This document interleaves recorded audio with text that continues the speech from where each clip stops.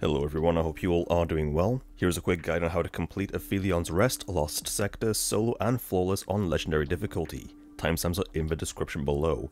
This Lost Sector can be found in the Dreaming City. Spawn in the Aphelion Mists and head to the opposite side of the map. On the right side is a tunnel that leads to the Strand area. Once there, travel to the opposite side of the map where you will find an island. On the other side at the bottom is the Lost Sector entrance.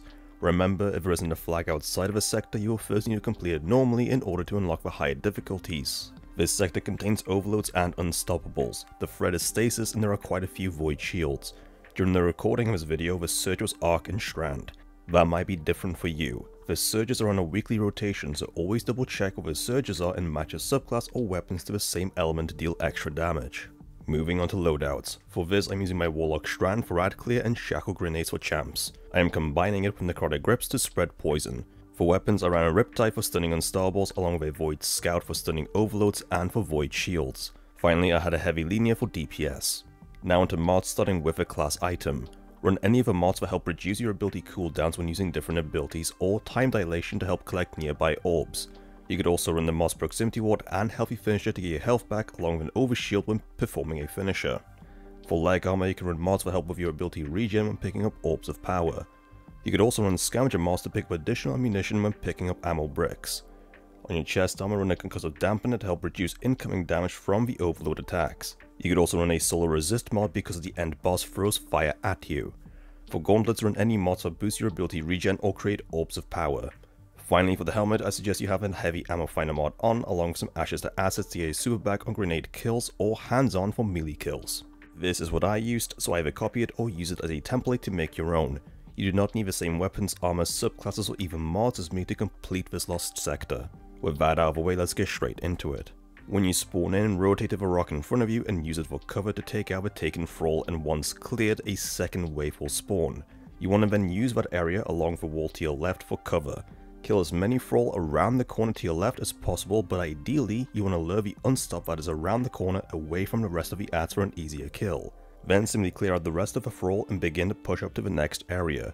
You will begin to encounter Void Shields here along with Stasis Pools and Scions. There is an Unstop and an Overload on the top ledge around the corner to the left, so dispatch some of the Scions around the area first. Then rotate to the tree on the right side and use that for cover against the Overload. You want to leave it for last because each time you try to kill it, the Scions will get in the way. So instead you want to draw the Unstop away from the ads first.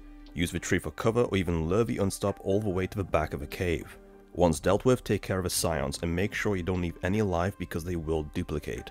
There is the tree and plenty of rocks here for cover. This will leave the Overload on the ledge on its own where you can easily dispatch it. Remember that once the Overload comes out of its stun, you need to begin stunning it again, otherwise you will waste ammo. You are now in the boss room. There will be plenty of thrall here along with Scions, so use the rock on the left side at the top of a ramp for cover. There will also be an Overload and some Acolytes at the back. Now you have two options here. If you kill all the ads and leave the Overload for last, the boss will spawn in along with additional reinforcements. It is easier to kill the ads and leave one Acolyte at the back alive so that you can get rid of the Overload first. As you can see, I left the Overload alive and he proved to be a nuisance.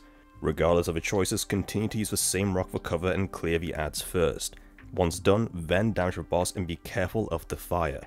You can even use the left side of the rock for cover if that is easier for you. If you decided to leave the Overload alive, then kill the boss first. You can then deal the Overload afterwards and still get platinum. And there you have it, that is how you complete Aphelion's Rest, solo and flawlessly on legendary difficulty.